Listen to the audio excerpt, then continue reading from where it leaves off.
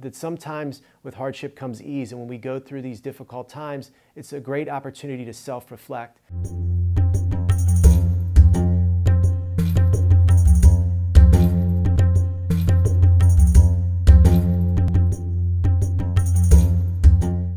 Assalamu alaikum, this is Mohsen Jose with Islamic Relief, and this is my Ramadan Reflection. It's on Yusuf alayhi salam, the beloved prophet whose family and lineage is all throughout prophets.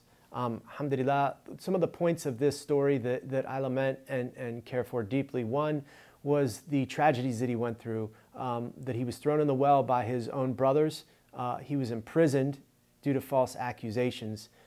And the years that he endured going through these accusations. Alhamdulillah, mashallah, we know he got on the other side of this and eventually became the chief minister of distributions in Egypt.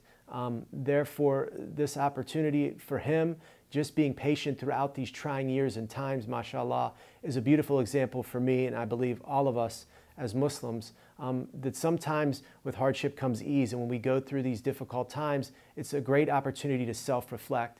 Take an inventory of who we are, what our good points and bad points are, and try to go ahead and, make some benefit. The assets, try to, expose those, and the liabilities, try to get rid of those.